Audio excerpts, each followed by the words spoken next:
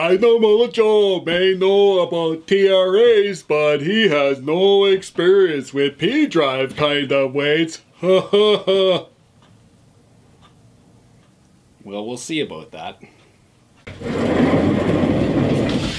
How about you? I'm Joe, and today, apparently, since I may know something or a little bit about TRA clutches, well, let's touch a little on these TRA clutches first. Doo-doo. So I figure since this is a ramp and the pDrive clutch has a ramp, and since the ramp controls the shift force, and or does it?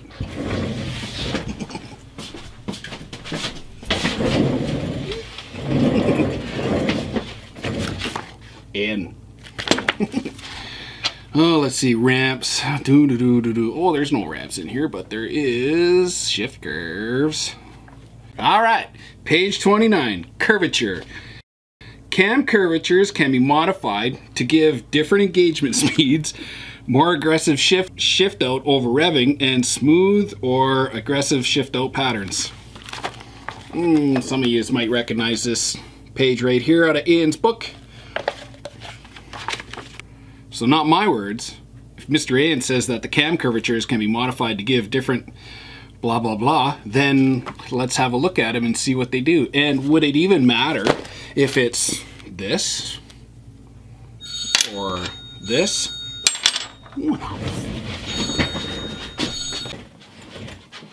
Put phone on airplane mode when recording. Okay, so Mr. Ian kept using this word aggressive, and aggressive, I see over the years, has one set of facts from one guy.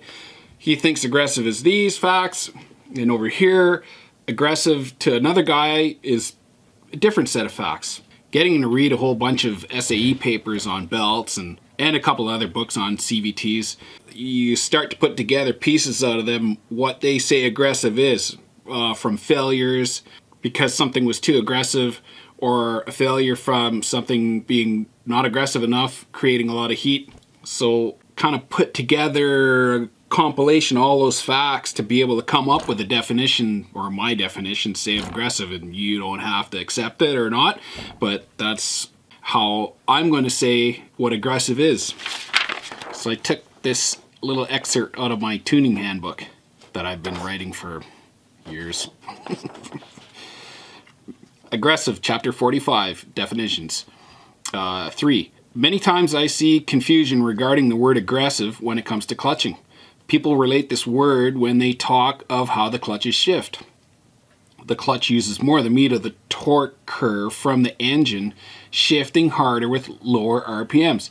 So that's like previously when I was talking about a ramp with a lower profile, say, just as one example, has lower engine speed at part throttle than one that's higher in the clutch. That's my thing on aggressive. When you quickly press the throttle, the engine is not revvy. That's less engine speed at part throttle, more aggressive. The sled responds with greater movement from your throttle position. You alter the feeling of the sled with greater action in the bottom end of the mid-range when pressing the throttle.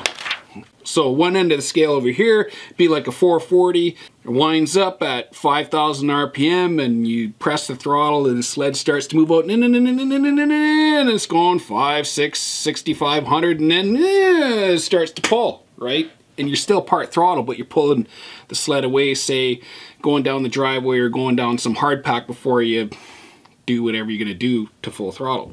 And then we'll go over to this end here of the spectrum on aggressiveness is, say, a 900 ace, 600 ace Expedition, or a Tundra Extreme 600 that has 2700 engagement.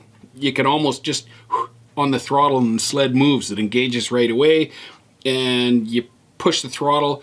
Some guys will say that it's so aggressive, too aggressive for them, because they'll press the throttle and the engine will, say it runs at 8,000, but the engine will go to 7,500 full throttle and hang there, and then slowly climb to 8,000 RPM. That's too aggressive. Go over here, the opposite, least aggressive would be, say, the engine runs at 8,000 and pin the throttle and the tack goes to like 8,200 and then comes back to 8, or it goes to 8,400 and then comes back to 8,000 RPM. That's not aggressive. It's not shifting hard enough. More aggressive is using more of the meat of the engine, like of the torque curve of the engine. So one sentence on aggressive could be saying, the clutch exerts more forceful energy using less RPM. There, that's my definition of aggressive, as long as it is. Okay, now we're gonna start looking at some ramps here. Okay, so what I did was write out Mr. Ian's points so they're not my points, and let's have a look at them. Cam curvatures can be modified to give different engagement speeds, more aggressive shift out or less aggressive shift out over revving, smooth or aggressive shift out pattern. Not my words, his words. So now we're going to take a close-up look at the ramps and look at, say, 3 of the most common ramps: the 415, the 413, and the 414. The 415 from Summit, they were used in Summits from 2003 to 2007.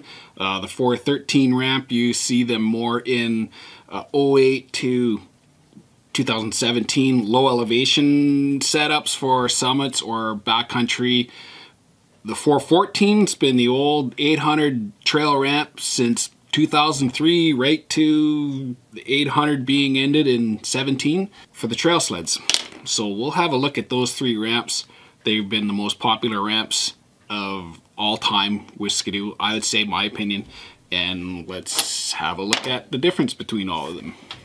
As far as different engagement speeds, more aggressive shift out, less aggressive shift out. To hear the lamentation of the women. TRA ramps. And here we have the 415, the 413, and the really aggressive 414. Want to see them a little closer?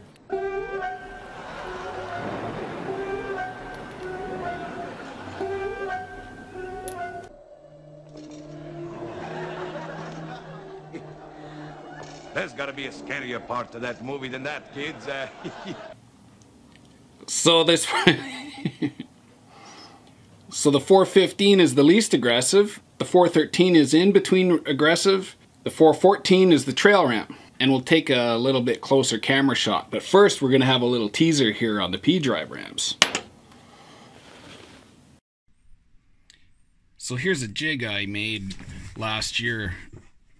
It holds 17 ramps.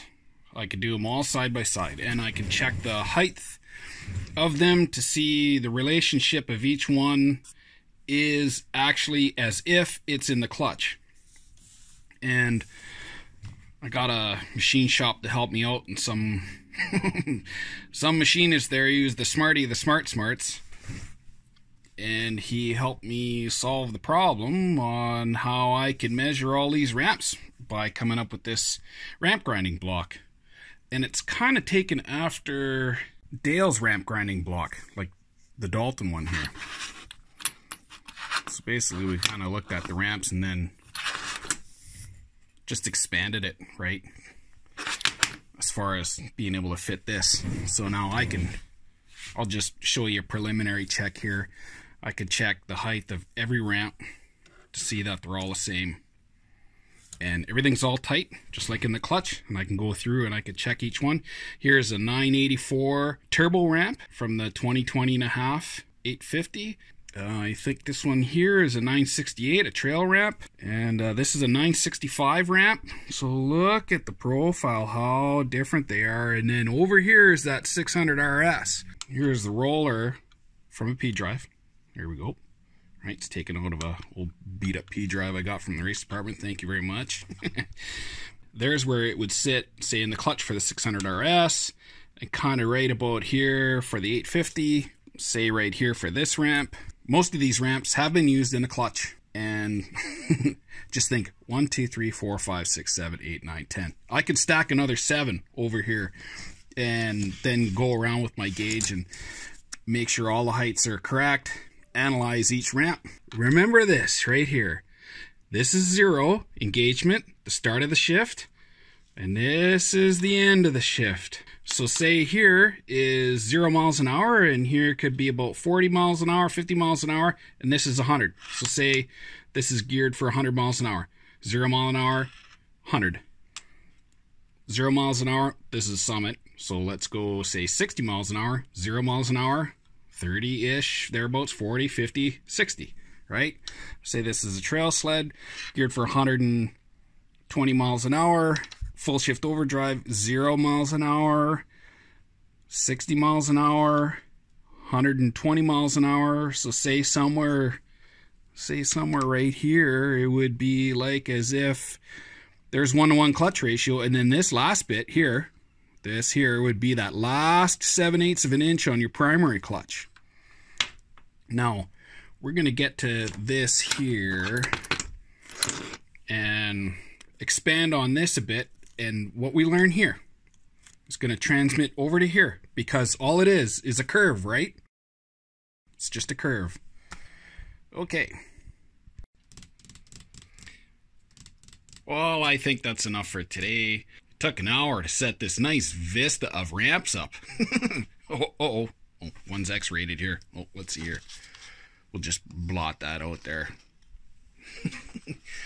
And this coffee brew is turned into coffee spew. So, yeah, I'm going to go home and have a cold brew. And let's see here. Well, if you like the video, then give it a mint, right?